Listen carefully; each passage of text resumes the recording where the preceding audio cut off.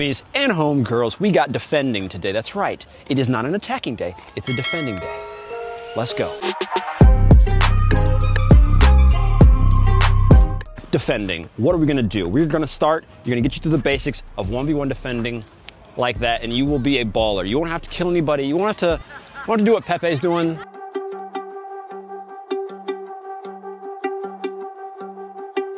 don't have to do what Sergio Ramos is doing.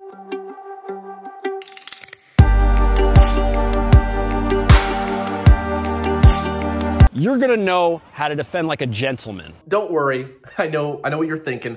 I'm not gonna hurt you. When I go in and win the ball, I'm going to take it. I'm gonna win the ball, but I promise I'm not going to hit you, hurt you, or abuse you, okay? That's not my style, okay? Don't worry, I'm not gonna hurt you. See you later. Gentlemen, gentlewomen, gentle people defenders do not exist. If you want to defend well, learn to hunt the ball like a smart warrior.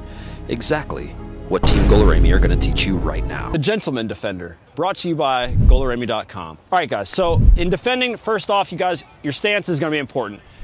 Don't stand like this. You're not going to want to stand straight. It's not basketball, so we're not going to get down like this. On the shot clock, they have missed it. Jones for the dunk of the day. All right, we don't want to get set like this sideways if we're trying to push them this way, because if they cut this way, I have to turn my, and that is a horrible position to be in. You never, ever want to lose sight of the ball as a defender. Be on our toes, at an angle, ready that if they come across like this, that we can shift, okay? So if we add an attacking player in right now, obviously, as a defender, one of the first things you need to know is, what foot is this guy? Where does he want to go? Because if we're in front of goal and he wants to shoot, he probably wants to go to his dominant foot.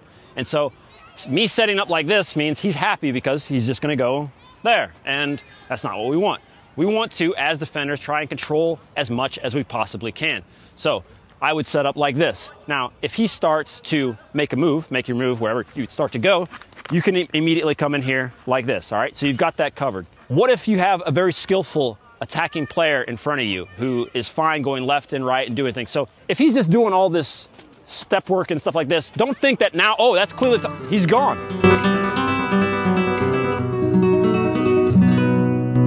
Right? Usually speaking, you want to contain in these sort of situations. There's no reason for you to dive in or rush in like that. So now do that stuff, all right?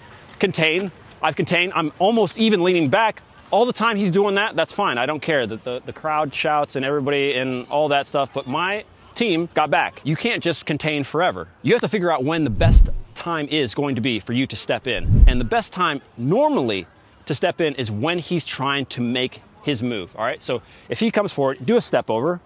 If he does a step over and pushes it out one way, push it one way, I need to immediately then, all right, that's my dive. And notice that I didn't go immediately for the ball. One of the golden rules is that you want to put your body between the defender or the attacker and the ball. So when he makes that move out, instead of me trying to reach in here like this with my foot, which is possible, you are going to do this as a defender, but more importantly, I want to take possession of the ball. So when he puts it out like this, I want to use my body and my arm, all this stuff. Now I have possession of the ball. I can look up, I can pass it back, I can go here, all that stuff, or I can even turn now that I have the ball myself, all right?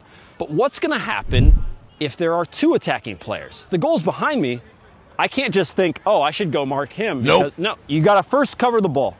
If I see that, I think, he's right-footed, he's not gonna shoot, all right? So as I see that happening, go ahead, maybe I just start to drop like this, okay?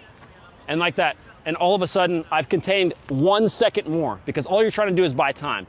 It's probably very unlikely that you're going to win the ball in a 2v1 situation with two good players. What happens if these guys try to play a normal 1-2? It happens, boom. All right, but as a defender, you guys are going to have to know some things that pros kind of understand and know. So if they play a give and go, they play it now. Now, most people are going to say, oh, that's obstruction and all of this stuff. Well, you guys, you're going to be able to get away with it. Is that true or is that not true? That's true. It's true, yes. You guys, so no, you're not going to be able to grab. Maybe sometimes the referee will call a foul on you because of this, but it's something that you can use, and here we'll give you one other thing that you can do. If there's nobody behind you and you are the last of the last and you really just think, I've got to try and figure it out, all right? And they play this 1-2, so if he starts to play the ball, I can really just lunge at him with everything. I can come with my 2 feet, I can come here, like this. And the reason for that is if I'm the last man, I also want to step. He's trying to get behind me. Now, guys, this is a last resort to just come in and fly. No coach is going to ever tell you to do that. But if you're alone, you might as well, right?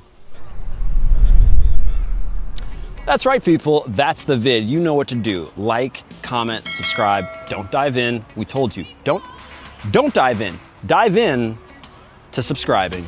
See you later. GOLUREMI.com. The easiest way to be a good defender is to just kick the ball out whenever it comes near. Clear! Let everybody know what you're doing and let everybody know why.